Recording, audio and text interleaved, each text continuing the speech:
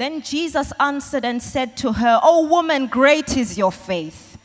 Let it be to you as you desire." And her daughter was healed from that very hour. The word of God says, a woman, a Gentile Canaanite woman came and fell at the feet of Jesus. Now I want to imagine that by the time that this woman encountered Jesus, she had been so weary and so heavy laden from carrying this burden of a demon-possessed child who was heavily vexed by a demon. I want to believe that upon seeing Jesus Christ, she recognized him as the remedy to her problem. You see, when this woman said to Jesus Christ, "Have mercy on me, Lord, Son of David," she was not merely making a geological link between David and Christ. She was also honoring him and acknowledging him as the Messiah. She recognized that the petition she was making matched the potential of the one to whom she was making the petition.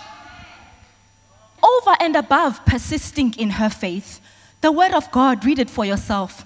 It says, even after Christ was silent and indifferent to her cry, she worshipped. In verse 25, then she came and worshipped him, saying, "Lord, help me."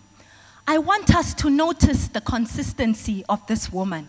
She probably, having acknowledged Christ as the Messiah, knew that even though he slay me, yet will I trust him. She probably made up in her mind that this God, he is a God of the mountains. He is also a God in the valleys. Therefore, even in my winter season, even in my season of being tried and tested, I will be persistent in my worship of him, because my worship is not dependent on the gifts that he bestows on me. I will worship him by virtue of being God. You see, God does not need to prove himself to be God. By simply, merely remaining silent and sitting on the throne of the universe, he is worthy of our worship. Even whether or not he bestows gifts to us is irrelevant. God is worthy of worship. See, that is why even when we lose loved ones at funerals, you will hear us saying, "God is good." Even when we lack in resources, you will hear us saying, "God is good."